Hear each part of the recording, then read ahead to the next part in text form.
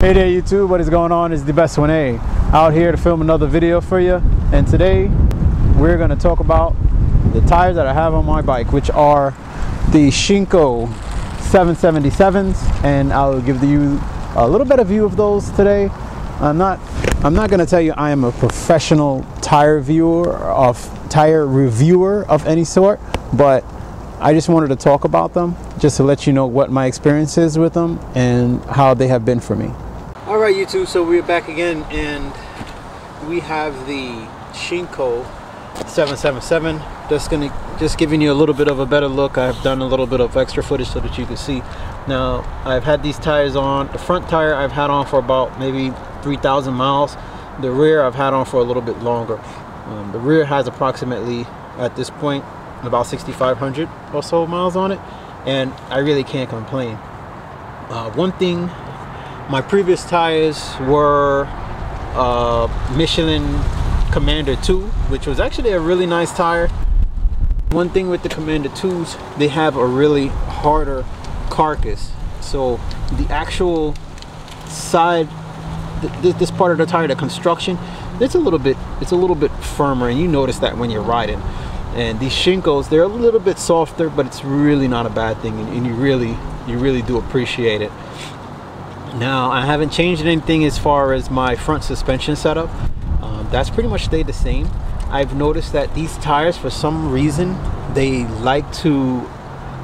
totally just ignore tar snakes. Now I've run over tar snakes in wet, I've run over them in the dry, and I've had a Metzeler 888 on here, I've had the Commander 2 on here, and I've noticed that those tires, when it comes to tar snakes, they do not ignore them. They know that they are there. Now with this Shinko 777, as you can see, it's been wearing pretty good, and I'll try and give you a little better view of that. I really didn't want to move the camera, but I'll try and give you a little better view of that. But it's been wearing pretty good, wearing pretty even, as you can see here. And as I've stated before, I can't complain. Now I know a lot of people think, when they hear Shinko, they think, oh, a cheap tire, you know, not really worth anything, isn't any good, or whatever the case may be. But I honestly have to say, after especially speaking with a buddy of mine, Anthony's West Texas rides, that I have nothing but impressed with these tires. And would I buy them again? Of course. You better believe I would buy them again.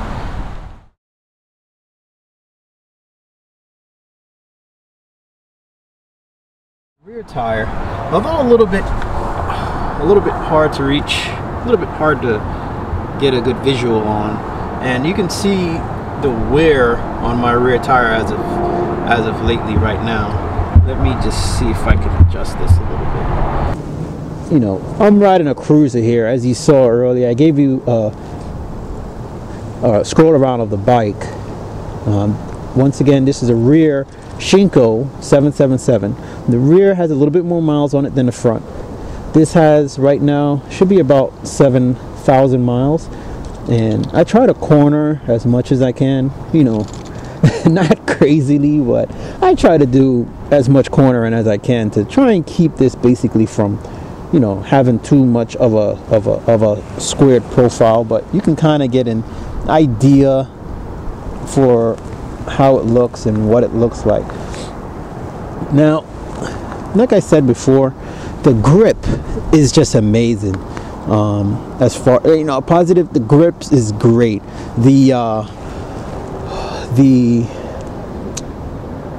Just the ability of this tire to ignore tar snakes, that's like just an extra added benefit, which I'm still amazed with, and I'm not really sure exactly how that is or why that is. Grip in the wet has been really good. I haven't had any issues with grip in the wet as of yet.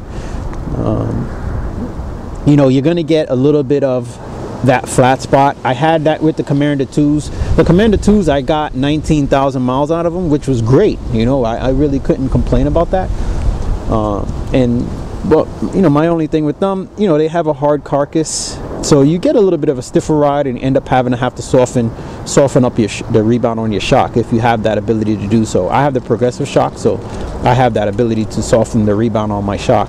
But overall, as you can see, right now I have in the rear, I have approximately 5,000 to 6,000 miles on this rear tire, and I want to say that I should be good for, if I can get 9,000 out of these tires, even if I get 8,000 to 9,000, I'll be happy, and I'll buy another one.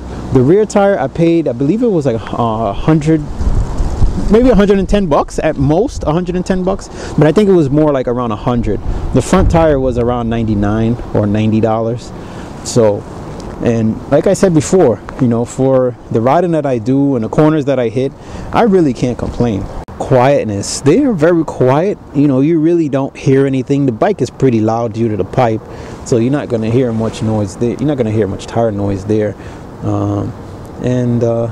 Yeah, guys, so that's pretty much my thoughts on them. I will try and do another update to once they wear out, so that I will know how much miles I'm actually getting out of them, or if anything, probably what I'll do is I'll just leave a comment down below. But I'll most likely do another video just to show how much miles I've actually gotten out of them, or what I'm actually getting out of these tires. But so far to date, I'm actually really happy with them, and I really can't complain. Like I said, the only thing was I had to change up my rebound. I had to really firm that rebound up on the shock, because the sidewall is a little bit softer, and with the Commander 2 being so stiff, I had my rebound turned down and it was just bouncy, so I had to turn it up a lot, just so that your suspension is working more and taking out a lot of that extra bounce that you may be seeing.